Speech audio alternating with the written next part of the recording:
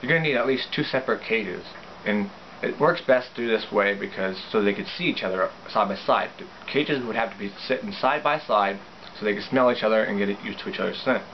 Every few days, what you do is when you clean the cage, make sure you leave a little bit of their scent behind, maybe all their toys, their houses, leave all that stuff behind, and just swap the chinchilla into each of their cages. What that would do is definitely give them a chance to get to know each other and get used to each other's scent and being around each other, and get more used to each other being there in their presence. Now, they may try to fight through the bars, but that'll be usually just a temporary thing that they will do.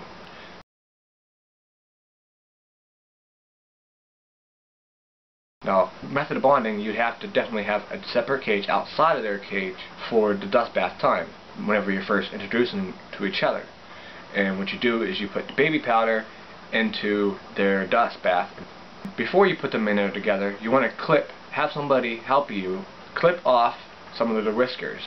What that would then do is since chinchillas, usually of longer whiskers, will identify themselves as the dominant of who's boss into that environment.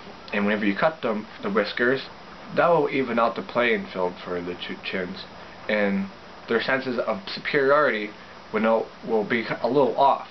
So whenever you neutralize the smells with the baby powder into the dust bath, into the new cage with nobody's scent in it, and you let them in there for an hour, that lets them get established of who's boss, but in a nice, calm, gentle manner.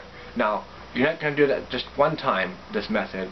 You're going to do it at least several times through at least a month and a half for this to work. It's not going to be a quick fix. It's not going to be a quick bonding experience. You got to give it time for this thing to work, for them to be able to bond and get used to each other. So a continuous swapping of cages during cage cleaning time, and 2 cages definitely sitting side by side.